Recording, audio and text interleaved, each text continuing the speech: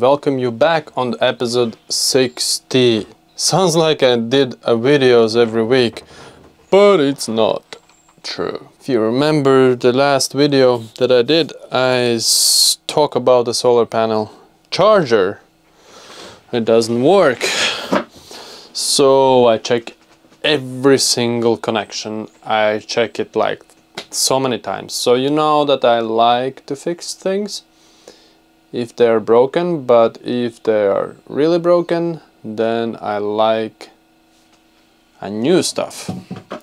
So this is the old bastard that I removed, and I really don't know what happened, why it's not charging. But seems like something has been blow up or something happened during this time. So I get the new stuff. Look at this crap. This is better crap. I hope it's better.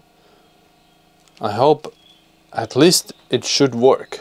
And it has warranty. So I will try to not mess up with the wires. And try to place plus where it's minus. And minus where it's plus. Should be okay. The warranty guys love me. He wants to blow something up.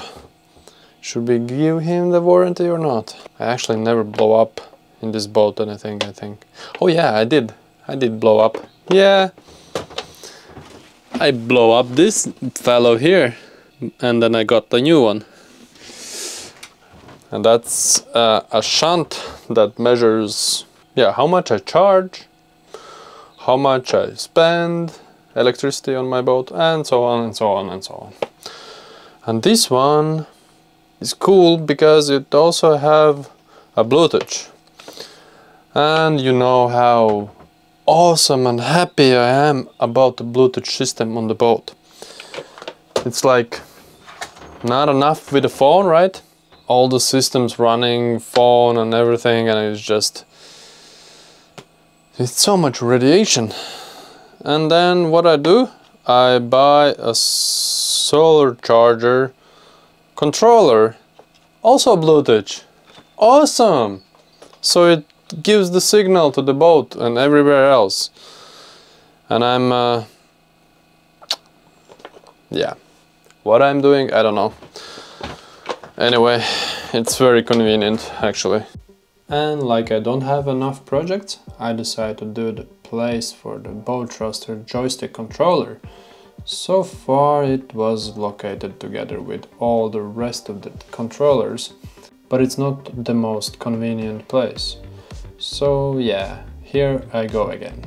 I found it very easy to make foundation for glass fiber by using a piece of acrylic plastic which was easy to make around, so that way avoiding the sharp angles. And I think it's gonna look very good at the end. I found a hole in one of my pipes for the saltwater cooling system that leads the water to exhaust. Broken was just one, but since I have two of the pipes, I thought I would change that other two. And gosh, good that I did that. Just look how the pipe looks. It has so many cracks. This won't be lost for long. While I finished some unfinished things in V-berth, I found another surprise, something very special. I found water trapped inside between the boat hull and the wall. Let's recap a little bit. So, I have been finding water under my floorboards, and then I cleaned the water, and the very next day there is water again. I turn around the whole boat trying to find the leak, and I just couldn't find it. Turns out this was the problem. It was so full that it found a way inside the reinforcement that runs over the whole boat, and eventually at the lowest point it dripped out. So now I know where the leak is coming from. Now I have to find how the freaking water get here in the first place. So I figure out the only place is the chain locker, so I remove the whole chain from the chain lock, and this is what it looked like. The plywood is completely gone. I don't understand why the glass fiber is not done all the way around the plywood. It's just painted. Of course, it will eventually be damaged and will leak. Well, what can I say? This is another project to do. And here I go. The mask is on, the multi-tool is in my hands, and I'm ready to go. So quickly I cut the old chain locker floor out. I will use the old piece as a template, and the new piece will be all around glass fiber with no wood to rot. Because this looks, well, I don't need to comment this. This is how it looks down there. I will give it a week or so to let it dry out.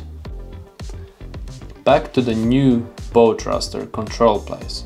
A week ago I put up quite a lot of fairing compound.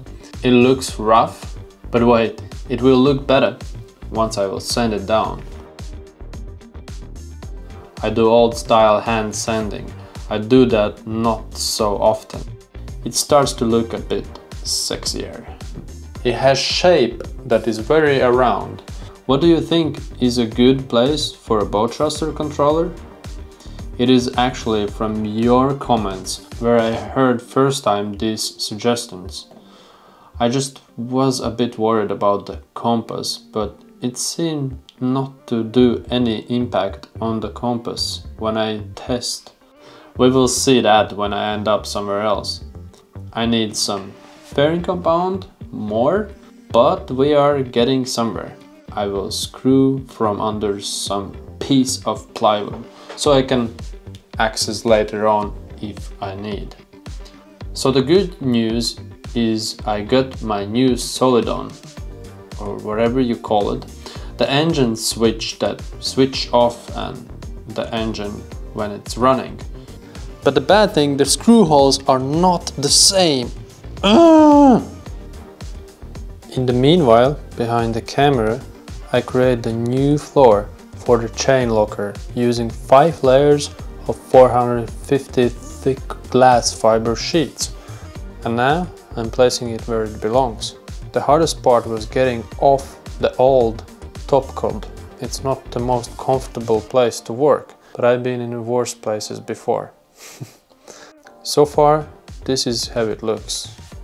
I am placing the glass fiber and connecting the glass fiber floor that I did with the bolt hole. I think from now on it will be a bulletproof and also leak free. So now after a couple hours I can place a top coat that will keep the water from getting through the glass fiber. It's also the time for taking down the tent house that I build around the protect boat in the winter. One of my colleagues came over to help me with that and some more. That was very kind of him, and thanks. He also helped me with sanding the piece of wood that goes around the boat. It was on my list for a long time. As in the meantime, I work with the joystick bow thruster control place. I managed to apply more fairing compound and also managed to sand it off. Now it's really ready for paint work. Now it's the day after and the top coat is completely dry. It's time to place the chain back where it belongs, but wait. I just remembered that I need to mark the chain so I know how much chain I have out. It was not done before for some reason. Today also is the day that my boat is supposed to go in the water, but it did not happen because I'm not ready. Well, thought it happened for my neighbors. I'm happy for them. See you soon in the water. Whoa! Sorry everyone, this episode goes to the end, but I really did a lot and most of the things that was bothering me is done. Yeah, I mean, the only thing that is left is the bottom paint.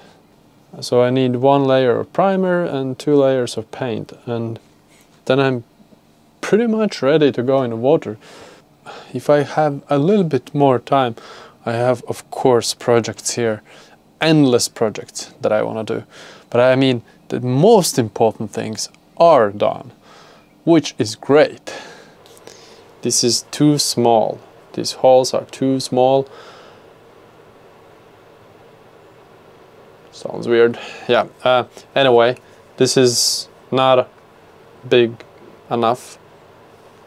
Fuck, that sounds, again, really weird. Yeah, it doesn't fit. Even that sounds really weird. Okay, I ordered the wrong one. And I didn't know that. And yeah, problem is that quite expensive. Delivery is quite expensive. And this is a bit bigger.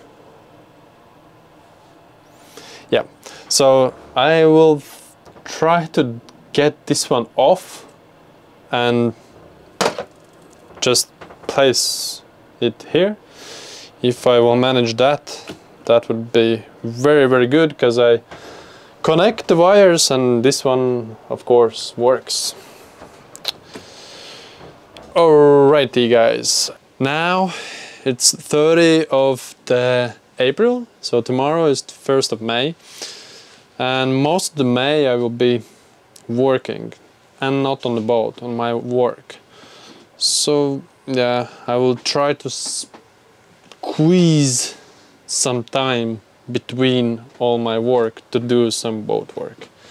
Anyway, alright guys, take care and see you in the next episode, where I'm gonna place the boat in the water.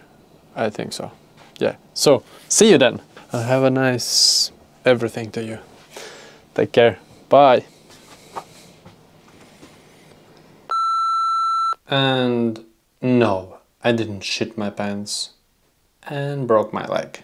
Don't know what to write on the headline. It was just for fun. And if I did shit my pants, that was very, very long time ago. And that doesn't count.